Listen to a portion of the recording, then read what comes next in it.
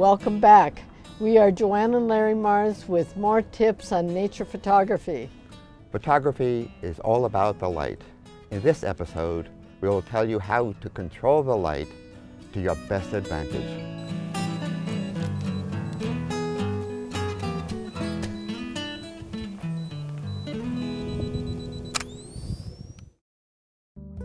We are in Arizona where the light is dramatic and beautiful.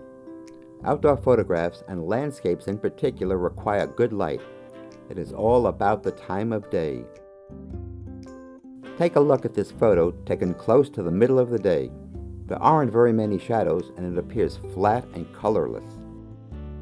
The ideal time for landscape photography is when the shadows get long. We try to get out early in the morning and again in the late afternoon as the sun is getting low. The light is warmer and the shadows help define details.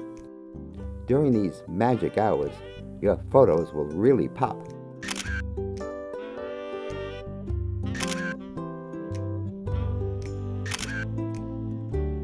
The midday sun is not conducive to landscapes, but we can still take photos. A reflector or some form of sunshade can help. Instead of large landscapes, we can focus in on close-up subjects and diffuse the light somewhat.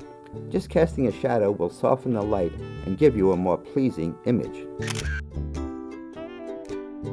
In the middle of the day, we look for large features that cast their own shadows, such as these huge boulders. This was a good spot for a portrait. Larry's in the shadow of the boulder, but a soft, warm glow from the reflected sun illuminates his face. Another way we control the light coming into our camera is through the use of filters.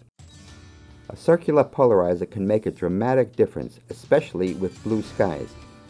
As you spin the filter around, you can see the difference in the sky. It becomes darker and more blue. However, it is possible to take the effect too far, and your sky can become almost black, as in this example. The solution is simply to spin the filter back a little to lessen the effect for a more natural-looking photograph. A polarizing filter does more than just darken skies. We use it to saturate other colors within the scene, and it can also reduce reflections off of objects such as shiny foliage or water. Areas in your photographs that are too bright, such as this sky, can use some help from filters as well.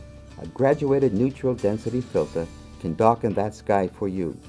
Slid down in front of the lens doesn't change the colors, but just darkens the portion of the image that you choose, resulting in a much more pleasing image. As we reach the end of the day, magic hour is upon us. We have to take into consideration the lower levels of light. Shadows will become black and difficult to photograph, and where the sun goes down will be very bright in comparison. In this case, I have chosen to set my exposure for the bright sky and sun, letting the cactus fall into dramatic silhouette. Gotten my fill of this view. Now we'll see what's behind me. Sometimes one is very pleasantly surprised. What I'm presented with is a very dark scene, but there are ways that I can compensate. Lowering my shutter speed to let in more light is first and foremost. I can also raise the ISO to make the camera more sensitive. With a slow shutter, higher ISO,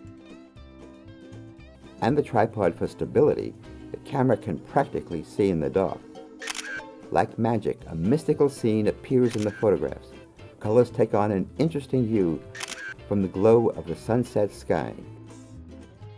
As it gets even darker, we might need a little help to get an exposure. This is where fill flash comes in handy. We can use a remotely mounted flash or even the one built into the camera to bring out the details when there isn't enough light. As you see, it's all about light. Learning to control the light will make your images come to life. Join us again for another session on nature photography.